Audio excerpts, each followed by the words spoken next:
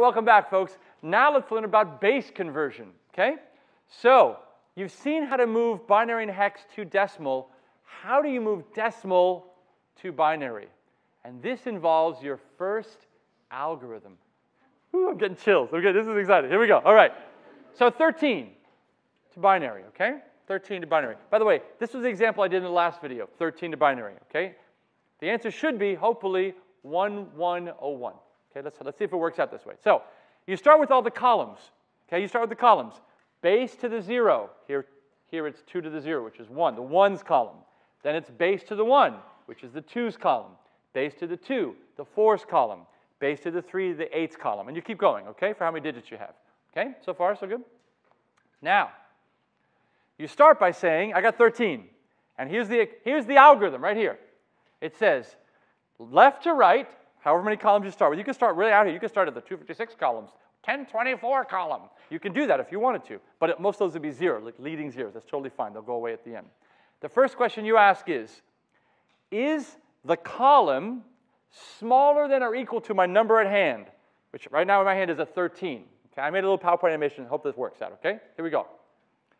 If yes, you put however many of that column fit into the n, like, oh, the car can hold 100, but this thing only holds, I don't know, 11. So 11 of these cartons in there, I can put 9 cartons of 11, and now that's 99, I'd have 1 left. Get that? That's the space you'd have if you were putting cartons that could hold, right? So that's how it works. Here's the space, 13.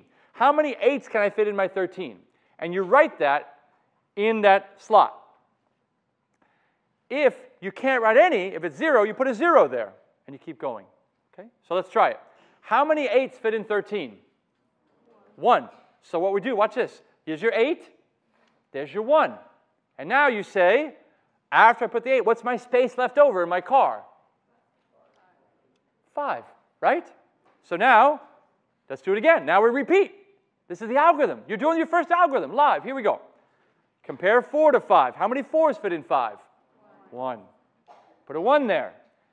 You put the 4 and the 5. You put one of them in there, leaving 1. And now, who's left? 2.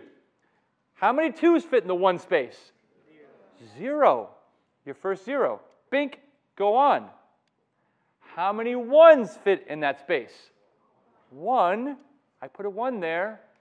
You cross it off, is 0, and you're done. And you stop when you're 0. Isn't that cool? Okay? It's going to be harder when you do hex, because it's not just be a 1 or a 0. It's going to be how many fit in there. It'll be a little harder. Okay? But do you think we got that for that one? All right. So 13 is 1101, just like 1101 to 13. Now you can go backwards. But it's a little bit more complicated as you walk left to right. By the way, in this course, we're going to ask you to actually write this code into Snap. Given any decimal number, make the binary representation, and vice versa. And it's a really fun problem. We're going to ask you to do it together. So, here we go. Decimal to hex. Oh, man. Okay? 165, the number we had last time. The answer is A5, by the way. Okay, let's try it. Here we go. Ready? Same algorithm. Same algorithm. It works for all bases. All right. My columns are, by the way, a little bigger. 16 to the 0, 1s. 16 to the 1, my 16's column. 16 to the 2, my 256 column. 16 to the 3, my 4096 column. Okay, so we start. 4 digits of hex. How many 4096s fit in 165? 0. Goose egg. 0. How many 256s fit in 165? 0. How many 16s fit in 165? 10. So we write A. Right? We don't write the 10, we write the A. We write the single character. It's a single character always in every column, for every base. What's left? Once you fit 16 10s in there, what's left? 5. I was thinking. Okay. How many 1s fit in 5? 5. And the answer is A5, just like we saw before. You see how I went back and forth to the same number you were experienced with? Isn't that cool? All right. So I now showed you how to move from decimal to hex. Okay? And there's your 0 at the end. Now, stay with me. In general, converting from binary to hex, wow, that's really hard.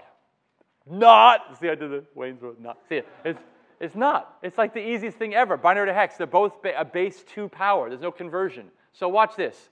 If I give you, but here's the key is, you have to make, the only thing that's a little tricky, going from binary to hex, you have to pad it so you always have a multiple of 4 number of binary digits. You pad it with zeros. Like, do you agree that the number 3271 is the same as 003271? Do you agree? Like on your mileage odometer, right? Same thing. So the idea here is you just pad the binary, guys, until you have a multiple of 4. 4, 8, 12, okay? And now you pad it. Now you just look up the table. There's the table. Let's do it. 1111, O. Okay, ooh, that's hard. 4 ones and a 0. Now, if you do it wrong and don't pad it, you might go, okay, well, 1111 is F, and then a 0 is only 1 bit, but let's call it, so it's F0. That would be wrong. You have to pad it together, and once you pad it, you get 0, what do we get? 0001. So look that up in the table. What's 0001 in hex? 1, okay? What's the next letter? 1110. What's that in hex? Look at the table. What's that? E, and the answer is 1E, okay? It's not F0, it's 1E. So make sure you always pad it left before you do the conversion. And on the flip side, doing the hex to binary is even easier. For example, 1E, you literally just look up the 1, look at the E, and go, here's 8 characters. Here's 8 bits. And then you're going to notice that there's like some leading zeros. Those just go away. And if you wrote them in, it's not the wrong answer. Right? If you say, how much money did you make this year? I made 0.00003271. That's still a correct answer. It's just why did you say the zeros? So if you come up with 0.001110, that's the same as saying 11110. Okay?